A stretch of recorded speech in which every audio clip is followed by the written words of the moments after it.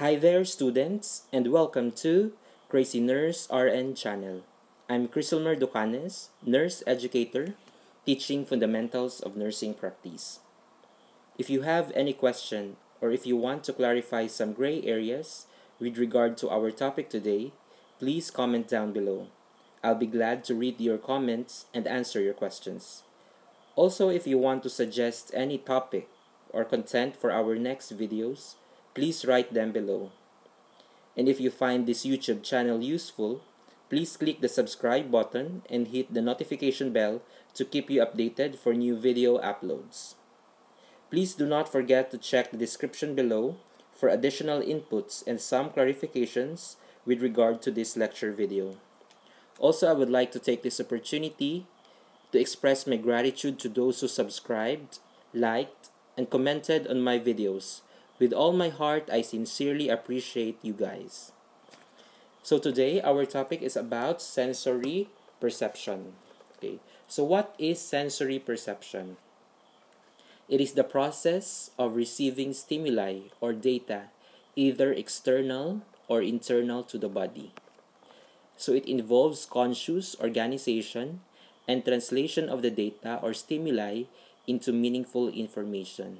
Okay? So it's a way of receiving a stimuli or receiving stimuli from the inside or the outside of the body. Okay. So we have here external stimuli. So external stimuli can be visual or sight, the things that you see. Okay. We also have auditory or hearing, things that you hear. Okay.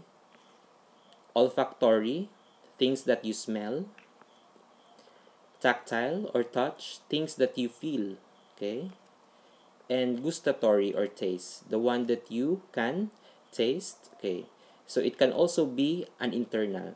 Okay. Your taste can be considered as an internal stimuli. Okay. So basically these are your external stimuli. So it comes from the outside of the body. We also have your internal stimuli.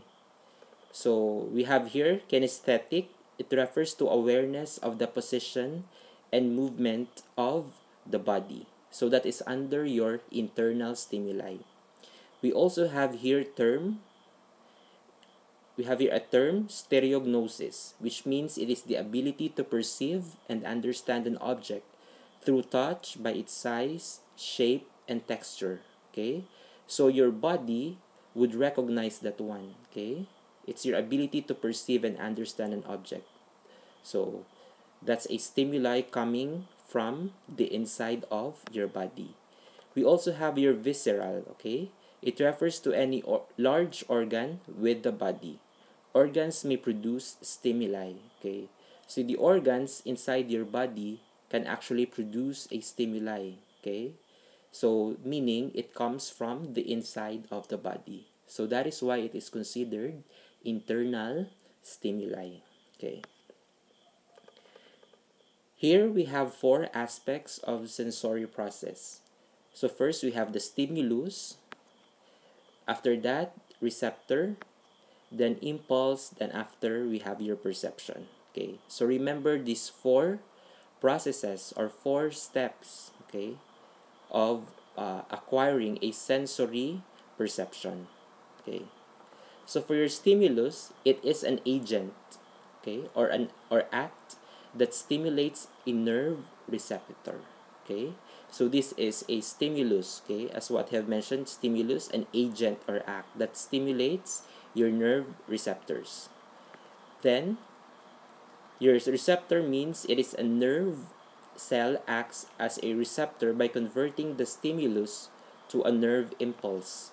Most receptors are specific, that is sensitive to only one type of stimulus, such as visual, auditory, and or touch. Okay. So here we have the stimulus. It could be either internal or external. Then this stimulus will be sent, okay, to your nerve receptors. Okay. So from your nerve receptors, it will create an impulse conduction. Okay.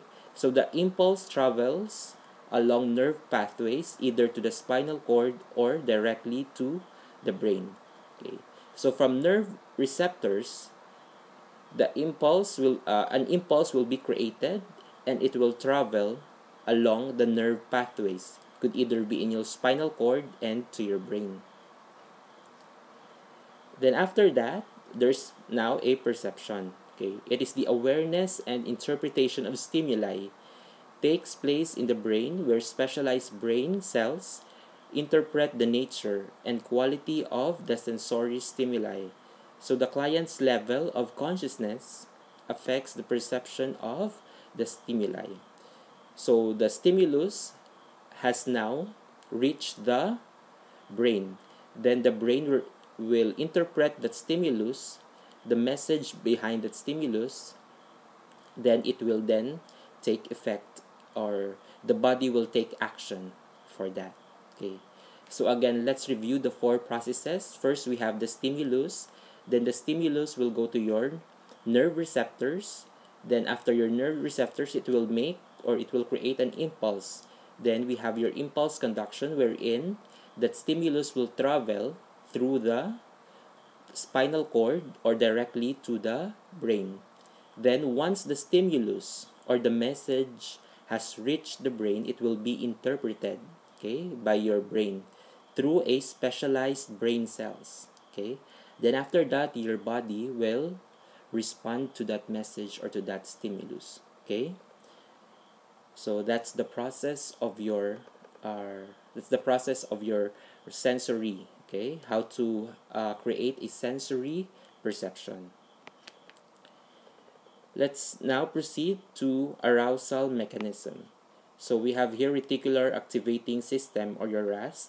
So it mediates the arousal mechanism. So it is responsible for your arousal mechanism. So we have two components under that. We have your reticular excitatory area and your reticular inhibitory area.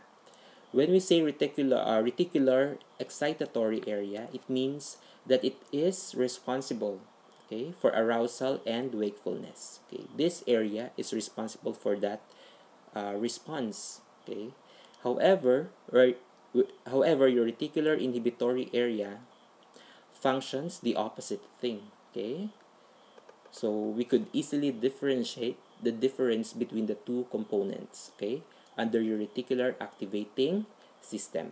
Okay. We also have here sensory stasis.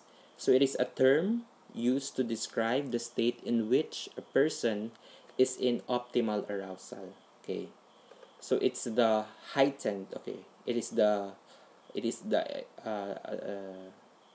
heightened arousal. Okay. Sensory stasis. We also have here awareness. It is the ability to perceive internal and external stimuli and to respond appropriate through thought and action. A normal and alert person can assimilate many kinds of stimuli at one time. Okay? So, the body can actually respond to many stimuli, okay, at one time. So, this is called your awareness. Okay. We have here states of awareness. Okay. So we have the state and the description. So firstly, we have your full consciousness. Okay. The person is alert, oriented to time, place, person, and understands verbal and written words. So that is the condition, or that is a condition under your full consciousness. However, if your patient is disoriented, he or she is not oriented to time, place, or person. Okay. Confused patient has a reduced awareness, easily bewildered. He or she has poor memory, misinterprets stimuli, and has an impaired judgment. Okay. For patients who are somnolent, they have extreme drowsiness but will respond to stimuli. For your semi-comatose, patient can be aroused by extreme or repeated stimuli. However, for patients who are in coma, okay, they will not respond to verbal stimuli. So they are unresponsive. Okay. So these are the different kinds of states of awareness. Factors affecting sensory functioning. So development stage. Okay. So your development stage can be a factor that would affect your sensory function. Culture as well, it could affect. We also have level of stress, okay? Medications and illness. So it could be a side effect of a particular medication or can be a signs and symptom of a particular disease or illness. Okay? We also have lifestyle and personality. So these 5 factors can greatly affect the sensory function of a person. We also have your sensory alterations. Okay? We have your sensory deprivation, sensory overload, and sensory deficits. Okay? For your sensory deprivation, it is generally thought of as a decrease in or lack of meaningful stimuli. So as a result, the patient would have altered cognition, perception, and emotion. So basically, when we say sensory deprivation, there is a decreased or lack of stimuli, okay, to the patient. On the other hand, when we say sensory overload, it's the opposite of your sensory deprivation, okay?